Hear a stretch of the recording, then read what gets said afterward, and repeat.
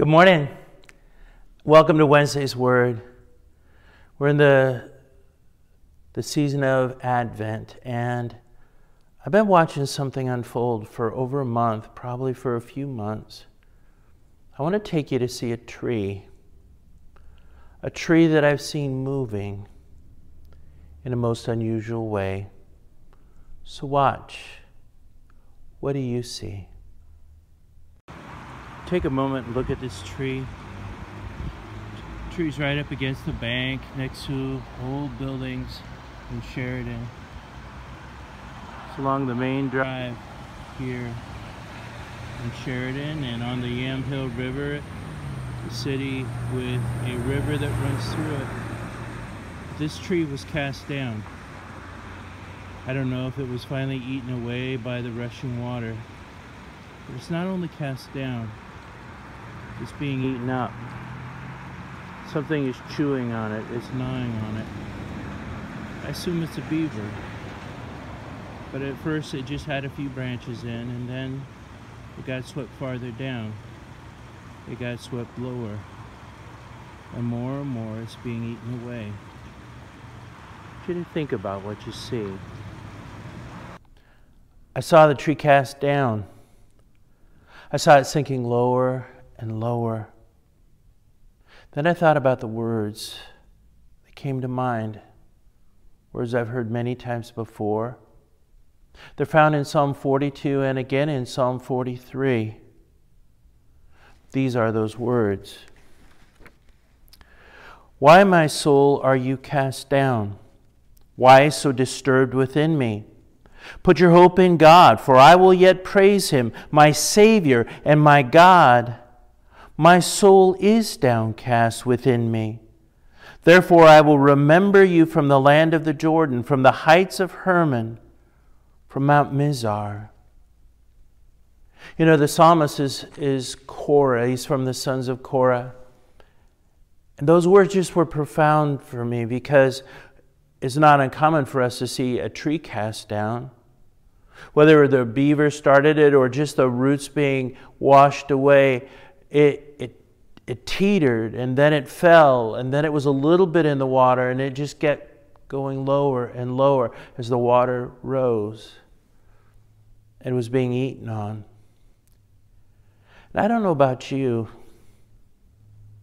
but sometimes I let things eat on me. Sometimes I get downcast, and the psalmist did. And if you read the first part of Psalm 42, it's profound. He says, as the deer pants for the water brook, so my soul longs for you.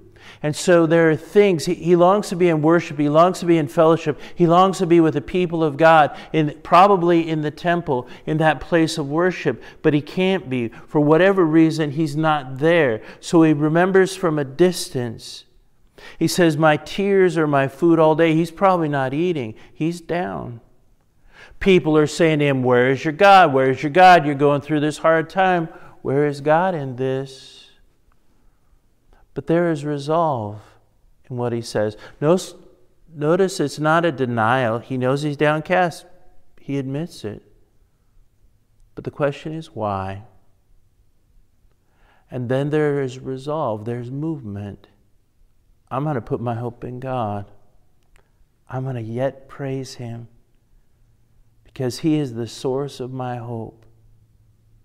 And when Korah does that, there is encouragement, there is grace of remembering that he is in God's hands, that he is in God's care. Doesn't matter what the world's doing around him, he is safe, and God is faithful, and he is loved. That's true for you too. So next week we're going to look at the tree, see how it's doing. We're going to dig a little more into this psalm and hopefully see how you're doing too. Let's pray. Father in heaven, we thank you that we have these psalms that are very real, that are very honest. And Lord, we can be with you, real and honest. We can ask if we're downcast, why? Have we forgotten you? Are we going through real trials, real hardships? And And so when we do, what would you have us do?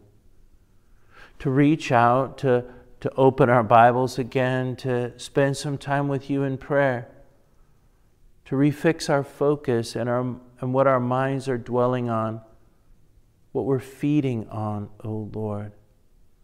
So Lord, feed us again today with your precious promises, with the delight of Advent as we anticipate the coming of our Savior, first as a baby, and finally as the King of Kings. But even now, today, as our present Savior, our ever-present help in time of trouble. So Lord, thank you for being our hope again today. In Jesus' name, amen. Have a blessed week.